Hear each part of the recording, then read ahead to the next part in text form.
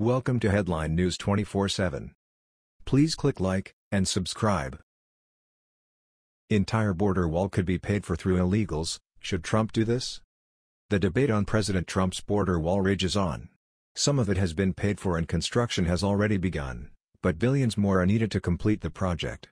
I have said from the very beginning that there are multiple ways to fund building the wall. If our leaders did what they are supposed to, they would just approve the entire $18 billion or so that Trump has requested. After all, it is a significantly lower amount in comparison to what we actually pay to have illegal aliens here in the first place. But as long as progressive Republicans benefit from cheap labor and Marxist Democrats benefit from padded voter rolls, it's not likely to come from our politicos unless something radically changes or gives.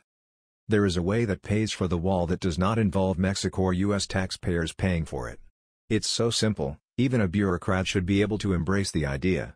If we just close the border and don't let any more illegal immigrants in to sit on the federal dole and get free bennies, the wall would be self-funding. That's right, but there are those who are asking if Trump should do this. Heck yeah, he should. The brilliance here is in the simplicity of the move. A number of recent immigration studies show that the $18 billion or so wall that President Trump has in the works will pay for itself by curbing the importation of not only crime and drugs, but poverty. Not to mention the elimination of federal welfare for illegal immigrants which should not exist in the first place.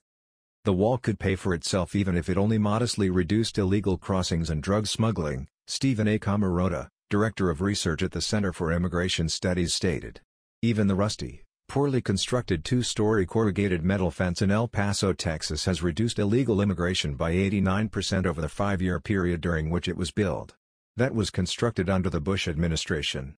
The wall that Trump is building is better constructed and is built in such a way as to deter even more illegal immigrants from even trying to scale it. Democrats of course want any company even submitting a bid on the wall to be blacklisted, but capitalism wins out every time in this country. So does innovation. Without the wall and security, the Homeland Security Department forecasts an additional 1.7 million illegal crossings at the U.S.-Mexico border over the next decade.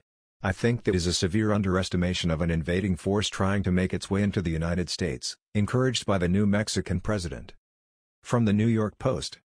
If a wall stopped just 200,000 of those future crossings, Camarota says, it would pay for itself in fiscal savings from welfare, public education, refundable tax credits and other benefits currently given to low-income, illegal immigrants from Mexico and Central America. If a wall stopped 50% of those expected crossings, he says, it would save American taxpayers a whopping $64 billion, almost 4 times the wall's cost, to say nothing of the additional billions in federal savings from reduced federal drug interdiction and border security enforcement.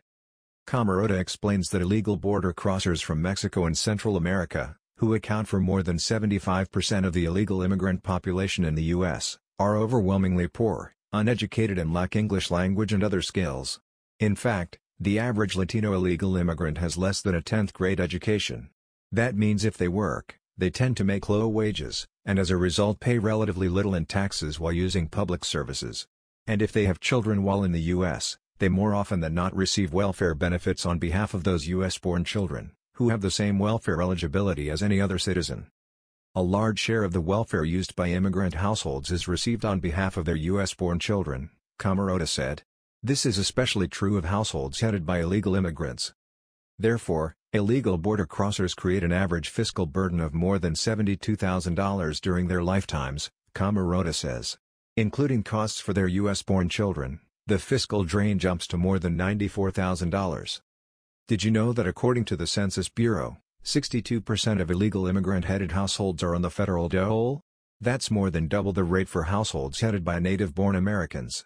This includes households where one or more workers are present. These illegal immigrant-headed households are where welfare is the highest for food stamps and Medicaid. Some illegal immigrants use fraud to get federal bennies through green card holders. The administrators handling their cases also tend to screw up a lot and give out benefits they shouldn't. Using Medicaid, some pregnant women who are illegal aliens are at times enrolled in welfare as well. An emergency Medicaid program also covers the supposed needs of illegal immigrants. If adult illegal aliens can't pay their hospital bills, this multi-billion-dollar program offsets those costs for the hospitals that treat them. This not only includes ER visits, but chemotherapy and radiation therapy for illegal immigrants. It's very costly. And it goes on. The IRS every year pays out billions to illegal immigrants in refundable child tax credits and the earned income tax credit as well. I'm sure there is a whole list of other programs that feed this beast too. The benefits are massive to illegal immigrants and their families. From the beginning, Democrats have screeched over the $18 billion price tag of the wall. But the Dreamers' amnesty bill would cost U.S. taxpayers even more than the construction of the border wall over 10 years. The cost of the DREAM Act has been estimated as very large, a $26 billion net cost in the first 10 years, Camarota said. The Congressional Budget Office recently estimated that 3 million DREAM Act recipients would receive an estimated $12 billion plus in Obamacare subsidies, more than $5.5 billion in Medicaid benefits, $5.5 billion in earned income and child tax credits and more than $2 billion in food stamps. That's just obscene. Actual Americans don't feed at the federal trough like this and they shouldn't. Neither should illegal immigrants regardless of their age. Since the DREAM Act was shot down in the Senate, Trump has given a go-ahead to a tougher border bill introduced by Senator Chuck Grassley, RYA, which limits the number of DACA beneficiaries to 1.8 million, curbs family visas, or so-called chain migration, and phases out the diversity visa lottery, while earmarking $25 billion in funding for the wall and other border security. But it stalled as well to a certain extent because of obstructionist Democrats. If we would just clamp down hard on the border and stop these people from illegally crossing, it would do the entire nation a favor and fund the wall, while stopping the economic bleed out over free benefits to illegal aliens. Just do it.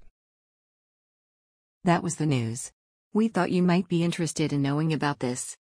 Please click like and subscribe. Thank you.